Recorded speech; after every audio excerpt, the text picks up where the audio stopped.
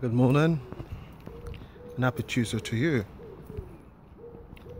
I just want to say it's very easy to, get under the weather or, the situation that we are in. But I'll say, and it's also easy said than done, but practice becomes perfect. If we practice,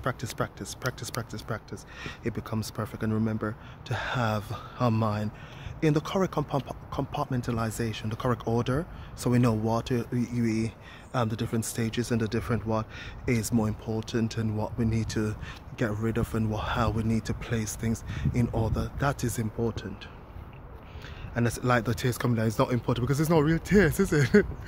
But I say it's okay to go harder, very hard, at the things that is coming hard after you.